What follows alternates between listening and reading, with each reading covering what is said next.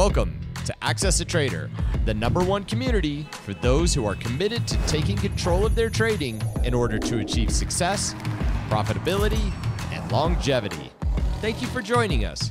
Here's Dan Shapiro to help you find your edge, master your process, and own your future.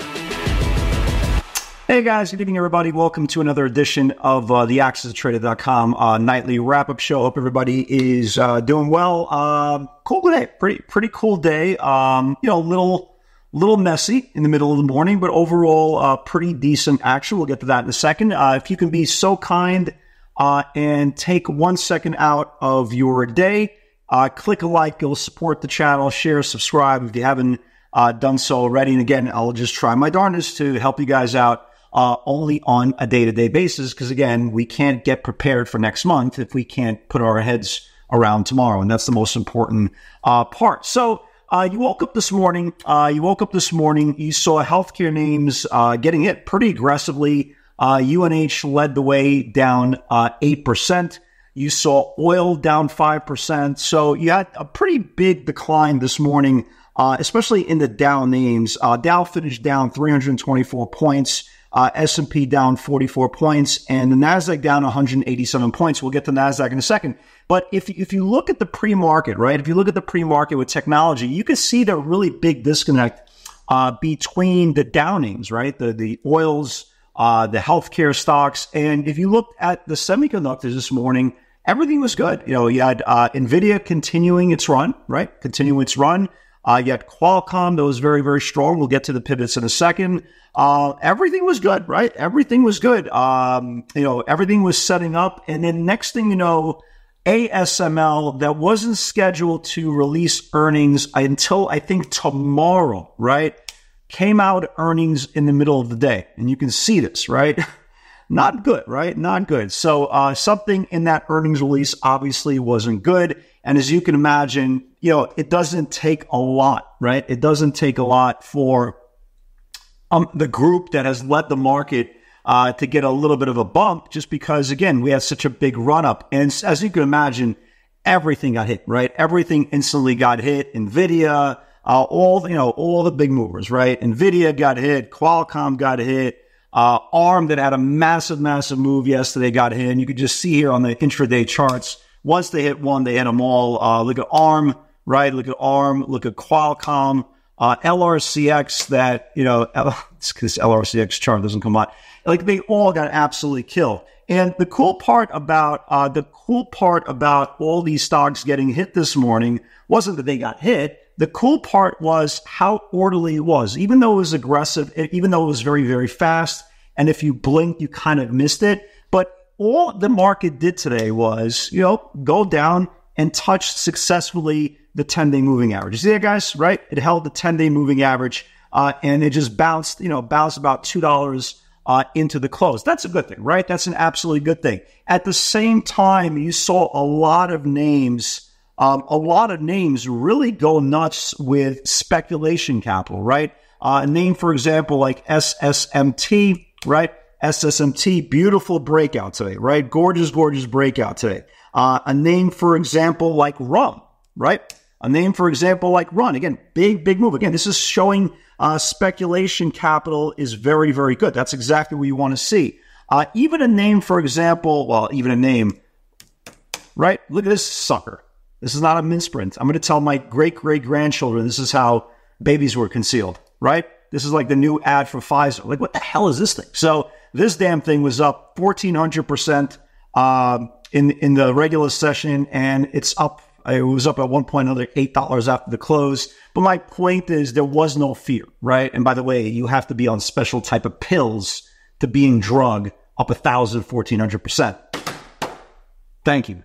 I've been here all week. Bars, right? But the most important part, guys, is the orderly bounce, right? The orderly bounce. The dip got bought. A lot of these semiconductor names bounce off their respective moving averages, and they finished towards the middle part of the range, which is a good thing.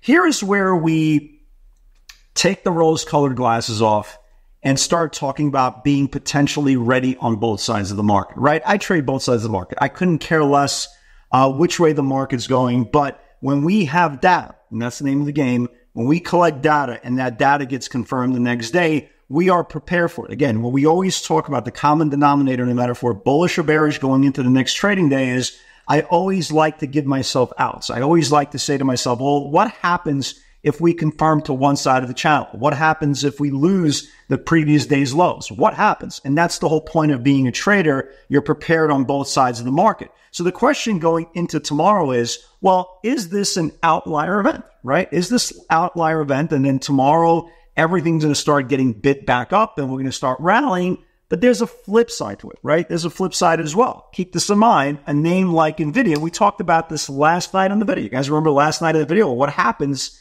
if this inverted hammer, we talked about this last night in the video, was going to be a sell signal, correct? So we got the sell signal today. And now the question is going into tomorrow. I'm just going to use NVIDIA as an example. And there's a lot of names. If you go through the text, if you go through tech names, especially the semiconductors, you'll see a lot of names kind of look like NVIDIA, right? But I'm going to just use NVIDIA as a proxy. But what happens, right? What happens if this is not an outlier, an event? What happens if there is a day two of selling? Well, that's the whole point.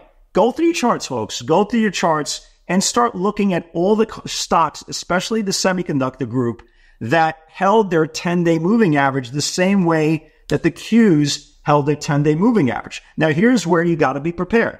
If the Qs lose 488.68, right? That's today's lows. You see that, guys? That's today's lows. That's the bottom of the channel. If they start losing today's lows and they start losing their respective moving averages, well, why can't we get a day two? Just because we're at a very, very rabid speculation money fueled bullish cycle doesn't mean the market can't have 2 days worth of selling. And that's our job, right? Our job is to put ourselves in a situation that common sense, right? Common sense is much more important than euphoria, and being feasible, right? Feasible, sitting down and turning my computer and say, well, wait a minute, here's my worst case scenario, here's my best case scenario, and here's where things go left if I'm not prepared. And that's what you have to do. So for example, if NVIDIA starts losing, right, its 10-day moving average, well, there's another 3-4 points of downside. Well, why can't we trade it, right? Nobody's saying NVIDIA is going down, the AI bubble is going to burst, and it's going to see 100. All we're saying is there's two sides of the market, right?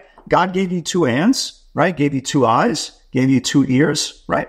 Well, why can't you trade both sides of the market? And that's the point. There's a lot of good speculation charts to the upside, and we'll get to them in a second. But there's a lot of names, you got to go through the NASDAQ 100, that if they start losing their respective rising 10-day supports, we can get an opportunity. We can get some value going into tomorrow. So we are definitely prepared on both sides of the market. Here were the pivots this morning. Qualcomm, 79 needs to build. Everything was going fine. It started going, stock went to almost to 80, and then the ASML news came out and just murdered everything. So I got long LRCX at 86.30. I've been watching this setup literally for like 5 days. I get long the stock doesn't do anything. I'm sitting there, and then the stock finally starts moving up, 25, 30 cents. I'm like, God, this is like the absolute worst thing. Because I'm used to trading, these violent names, like NVIDIA, Tesla, that are, going up in dollars. And this thing's just sitting there. And finally, I was just like, listen, this is taking way too long.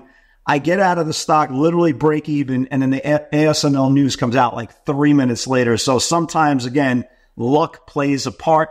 It does. Sometimes luck does play a part. But again, ASML really at least put the momentum train on pause on the semiconductor names for a couple of days. IONQ, nice move there. 11 needs to build. And again, this is all happening prior to this ASML news. It took out 11, traded up to 11.30, and then this ASML news literally killed everything. But a nice pop. Again, there was nothing wrong. The 30-cent move, if you're trading an $11 stock, there's nothing wrong. It's a nice little pop. AMAT, 14.25 needs to build. Again, as you can see, the concentration was on the semiconductor names. So it took out this 14.25, traded up to 16, and then yada, yada, yada, ASML'd, right? It got ASML'd like everything else. We talked about Coinbase last night. You guys remember we talked about Coinbase last night, day two momentum? Big move. Congratulations to all you guys who caught this move. 197.69 needs to confirm potential 201, 202 supply. It went to almost 205, 205, 206. So beautiful move there. Congratulations. Google was pretty good. Google was pretty good. 166.60 supply needs to build. I got about $1 out of that thing. That looks good. Nice move before everything came in. Amazon never got to the 190, 190s area. Meta, I shorted Meta by accident at the wrong price. Again, talk about sometimes luck plays a part of it.